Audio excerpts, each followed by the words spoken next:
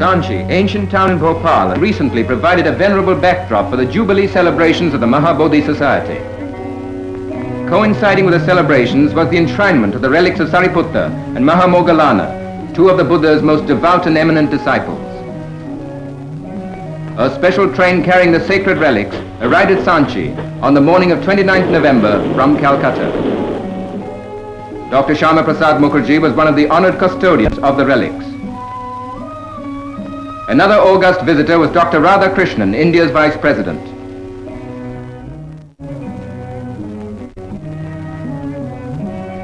Buddhist pilgrims from many parts of the world, including head lamas of Ladakh, were on hand to pay homage to the mortal remains of the renowned disciples.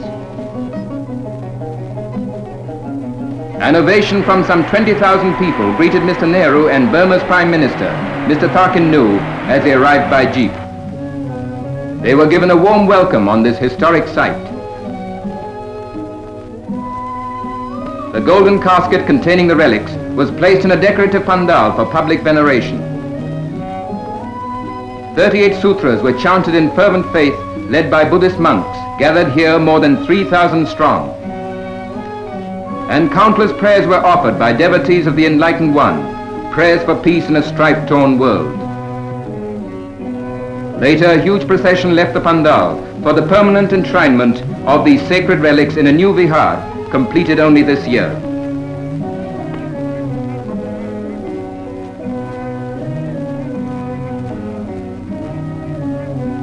Mr. Thakin Nu praised India for her keen interest in reviving Buddhism. Mr. Nehru, addressing the vast audience with due solemnity, said that the message that the Buddha gave 2,500 years ago was a great light, not only for India, but for the whole world. Future historians will remember the events of the 29th and 30th November, for Sanchi regained the relics that were part of its ancient glory. And people of many nations reaffirmed their faith in the noble teachings of Lord Buddha and his two beloved disciples, Sariputta and Mahamoggallana.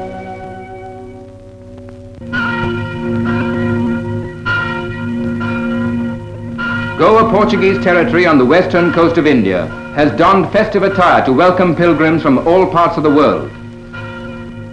They have come to pay homage to St. Francis Xavier, great apostle of the Indies. Priests and pilgrims were present in their thousands before the massive church of Bom Jesus to honor the apostle saint. His mortal remains were to be transferred with befitting ceremony to the Sé Cathedral for exposition. The papal legate, Cardinal Cerejeira of Portugal, arrives to officiate at the sacred rites. An inspiring statue of St. Francis Xavier, holding his famous crucifix, adorns the impressive interior. This richly decorated silver sarcophagus held the body of the apostle saint who died 4 centuries ago. At sunrise on 4th December, bells of the cathedral and the churches pealed in unison, summoning the clergy and the faithful. Vast crowds composed of pilgrims from many nations lined the route of a procession headed by the cardinal. The damask-covered coffin of the saint was carried on the shoulders of 6 archbishops from the Basilica of Bom Jesus to the cathedral. The memorable procession wended its way in solemn silence along the quarter-mile route.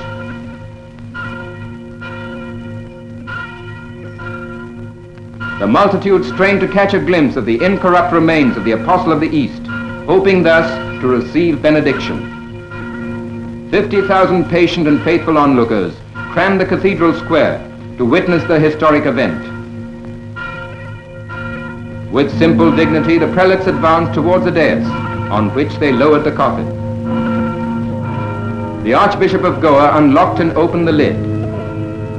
Another prelate withdrew the white cloth, disclosing the revered body.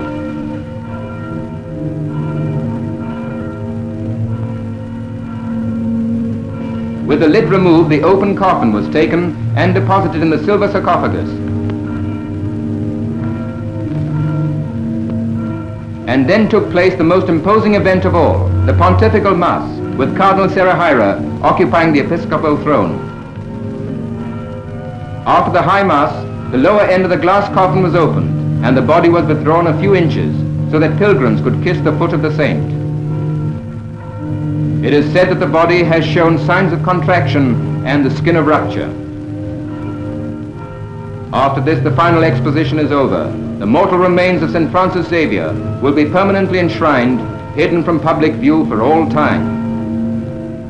No wonder then the faithful have flocked here in their thousands to pay devotional respect to this beloved disciple of God, St. Francis, great apostle of the Indies.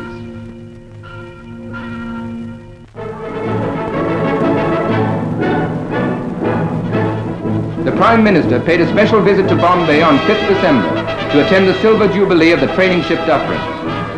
Mr. Nehru was received by its Captain Superintendent, Captain Harvey, and then inspected a guard of honor. The distinguished visitor felt at home aboard the Dufferin, cradle of Indian seafarers. He presented the ship with a miniature in silk of the new ensign.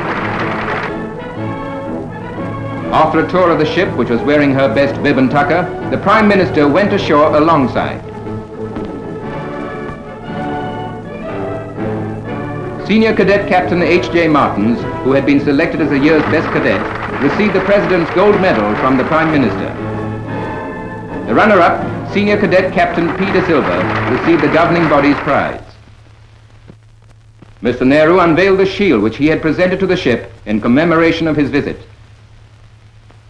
In a tribute to the cadets, the Prime Minister said that he was always interested in the youth of the country, on whose shoulders rests the future of India.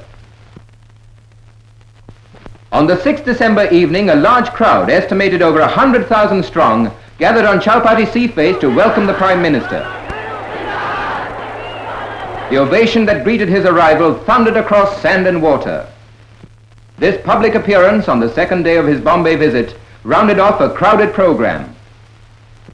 Addressing the multitude, Mr. Nehru said, if the Korean tangle was not resolved, it would result in another global war. He added that India's policy of neutrality would be continued without fear or favor of any bloc. Regarding India's 5-year plan, he announced that he would sign it on his return to Delhi. Muslims in Bombay as elsewhere celebrated Eid-e-Milad, the birthday anniversary of the Prophet Muhammad, with great enthusiasm. Thousands of people formed processions which went along the streets. There were tableaux suggestive of some typical features of each Islamic country. The day was spent in general rejoicing. The teachings of the Prophet were recalled at congregational prayers and public meetings. At Rashtrapati Bhavan, New Delhi, the President took the salute at a special parade held in honor of his birthday. Dr. Rajendra Prasad was 68 on the 3rd December. Greetings and good wishes were received from all parts of the world. Dr. Radhakrishnan also wished him many happy returns. Children offered garlands of flowers to Dr. Rajendra Prasad. He thanked them for these tokens of affection and wished them in turn a bright future.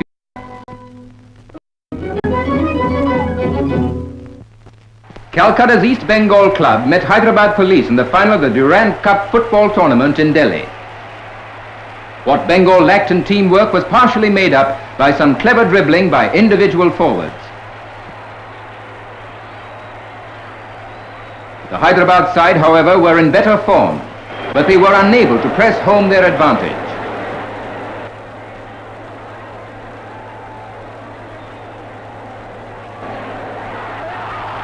East Bengal scored a goal 3 minutes before half-time. East Bengal retained the coveted trophy for the second year in succession.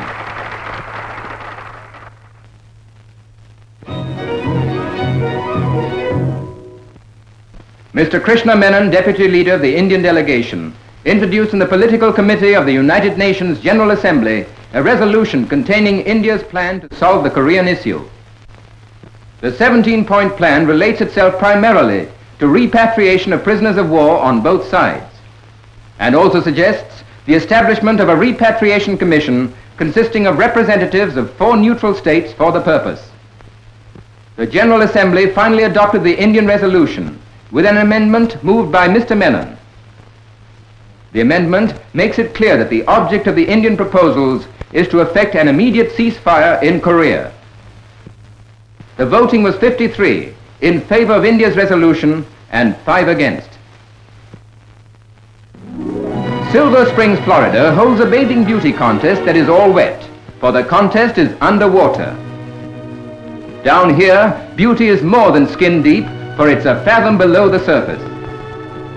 The judges who see a sea view of the proceedings say this are looking lovelier than ever.